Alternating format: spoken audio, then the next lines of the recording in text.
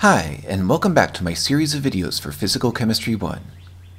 In the last video, we looked at how the entropy can be calculated for a variety of limiting cases: isothermal processes, adiabatic processes, constant volume processes, and constant pressure processes. Entropy is one of the most important thermodynamic properties of a chemical process, and in future videos we'll learn a lot about a process by considering the entropy in combination with other thermodynamic properties like the enthalpy and energy. For that reason, this is a good time for us to review what we've learned about those other thermodynamic properties. To set the stage, let's draw a plot showing how the pressure and volume change during a process. We'll put the pressure on the y-axis and volume on the x. Now suppose our system starts out at a particular pressure, volume, and temperature, which we'll indicate on the plot using a point labeled P1, V1, T1. Now let's say we change the system reversibly, and in a way so that the pressure and volume change, but we hold the temperature constant. Because the temperature is constant, we refer to a change like this as an isothermal process. As you saw in video 9, a plot of P versus V at constant temperature gives us a curve called an isotherm, and for an ideal gas, it looks like this. Let's think about how the heat, work, energy, and enthalpy change when we perform this isothermal process. First, let's look at the energy. You might remember that during video 14, we saw this equation for the energy of an ideal gas. This equation features the number of moles, the temperature, and the degrees of freedom in our molecules. However, in our situation, all of these things are constant. The number of moles and degrees of freedom don't change in our gas, and since this is an isothermal process, T is constant too. That means the energy won't change, so the energy change is zero. For the systems we study using the ideas of thermodynamics, we use the symbol delta U for the change in energy, not delta E. Meanwhile, we have this equation for the enthalpy. As we just mentioned, delta U is zero, and the number of moles of gas aren't changing, so delta H is equal to zero too. So, for an isothermal process, both the change in energy and enthalpy are zero. Next, let's look at the work. Back in video 15, we saw that the work for a reversible process can be expressed using this equation, so we can calculate the work too. What about the heat? Well, we don't have an equation for the heat, but we do have this equation, which we learned is a way of expressing the first law of thermodynamics. But wait, we already know that the energy for this process is equal to zero, so that means the heat and work must be equal to each other, but opposite in sign. So, our expression for heat is just the negative of the expression we got for the work. Note that this is only true for an isothermal process. Our equations for heat and work will be different if other kinds of processes are used. So, now we have expressions for all four of our thermodynamic properties for an isothermal case. What if we hold something other than temperature constant? How will these properties be different then? To begin, let's go back to this plot. Suppose we changed the system from the beginning to the ending state again, but this time we don't do it using an isothermal process. Instead, we'll use a two-step process. First, we'll change all three of the basic properties, the pressure, the volume, and temperature, in step 1. However, notice that we'll make the final volume the same as it was in the first example. Since we changed all three of those parameters, what property are we holding constant? In this case, we'll actually hold the heat constant. We could do that, for example, by performing the process in a well-insulated container so that no heat could be exchanged with the surroundings. Just as a constant temperature process is referred to as isothermic, a constant heat process is called an adiabatic process. So, let's try to find expressions for the energy, enthalpy, heat, and work for an adiabatic process. The heat is easy. Since the heat is constant, Q is equal to 0. What about the energy? Well, you might recall this equation from the last video. The constant volume heat capacity of a gas is equal to the change in energy with respect to the temperature. We can solve this for du if we multiply both sides of the equation by dt. Now we can convert this to delta U by taking the integral of the right side of the equation. The integral will have upper and lower limits of T2 and T1. If the heat capacity is constant with temperature, we can pop it out of the integral, which gives us CV delta T for the energy. So that's our equation for delta U. There are two things to notice about the integral we had before we got to the end. First, if the heat capacity is not constant with temperature, we'll need to leave it in the integral and find an expression for the relationship between heat capacity and temperature. That's likely something that will need to be determined experimentally. Second, notice that we derived this equation using the constant volume heat capacity, even though this process didn't occur at a constant volume. That's okay. The constant volume heat capacity is a property of a substance, like its density or boiling point, so CV obeys this equation even when the system we're studying isn't at constant volume. So, now we have expressions for Q and delta U for an adiabatic process. Next, let's look at the work. We know that delta U is equal to the heat plus the work. Since the heat change is equal to 0 for an adiabatic process, that means that the expression for work is the same as the one for delta U. Finally, let's look at the enthalpy, delta H. For enthalpy, we can perform a calculation similar to the one we did for delta U. We had this equation for the constant pressure heat capacity in the last video.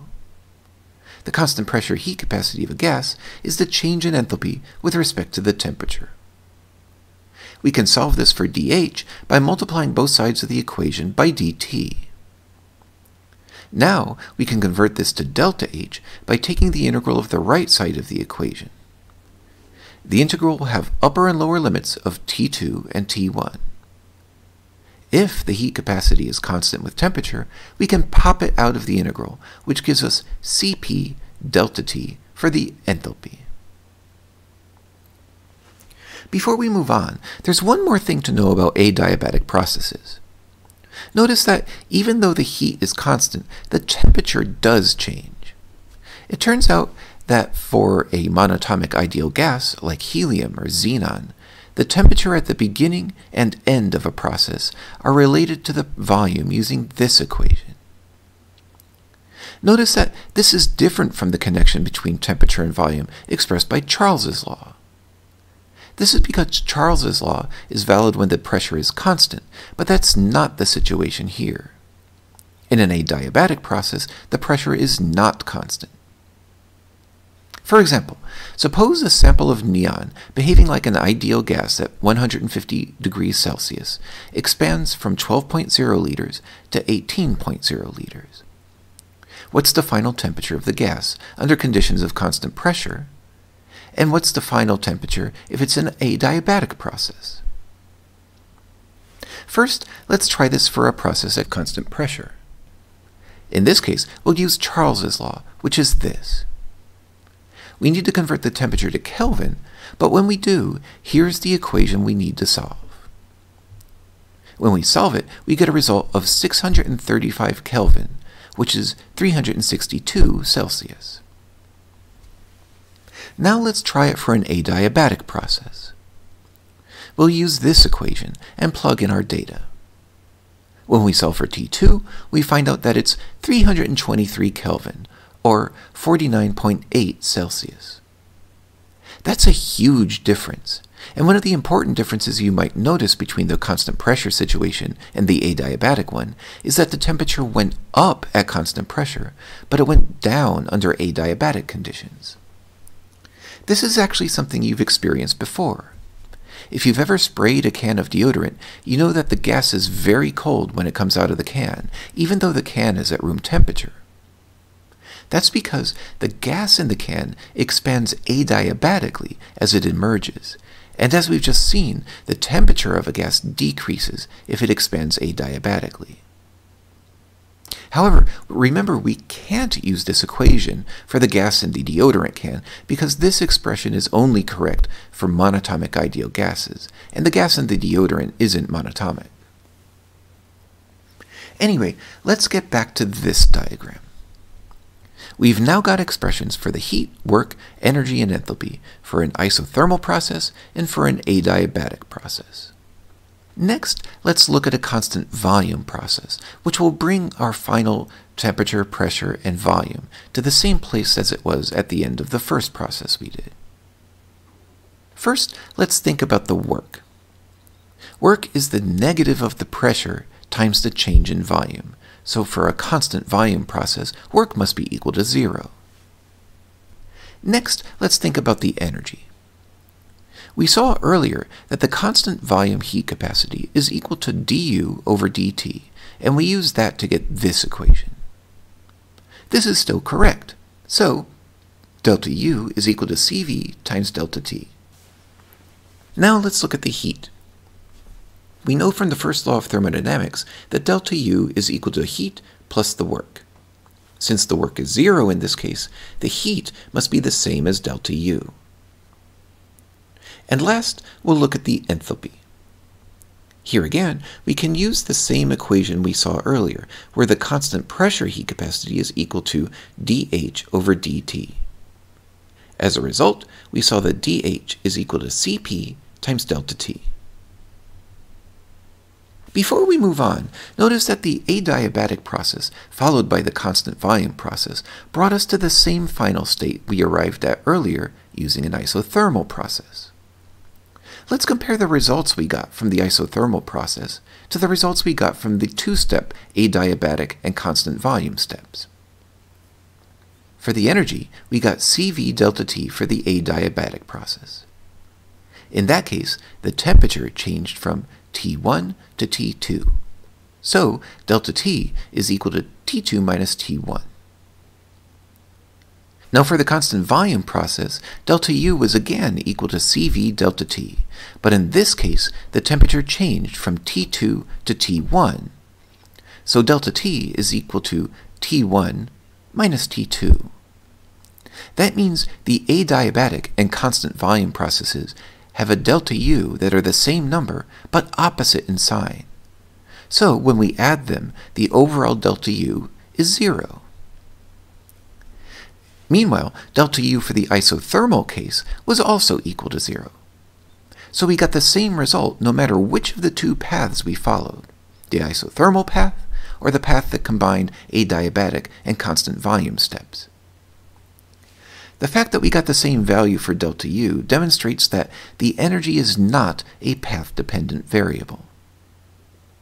Based on our discussion in video 15, recall that a property that doesn't depend on the path is called a state function, so energy is a state function. The same is true for delta H. We got Cp delta T for the adiabatic process, and in that case the temperature changed from T1 to T2, so delta T was equal to T2 minus T1. For the constant volume process, delta H was equal to Cp delta T again, but in this case the temperature changed from T2 to T1, so delta T was equal to T1 minus T2.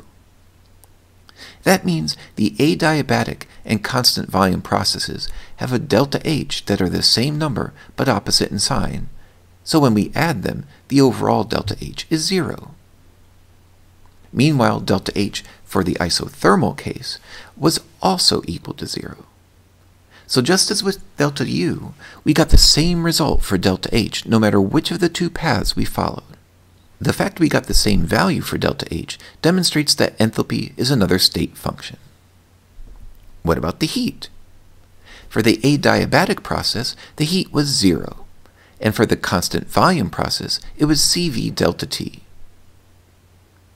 However, for the isothermal path, the heat was nRT times the logarithm of V2 over V1.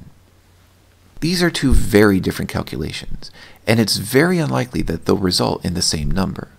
So this shows that the heat exchange has a completely different value depending on which path we use to get from the initial state to the final state. That makes heat a path function rather than a state function.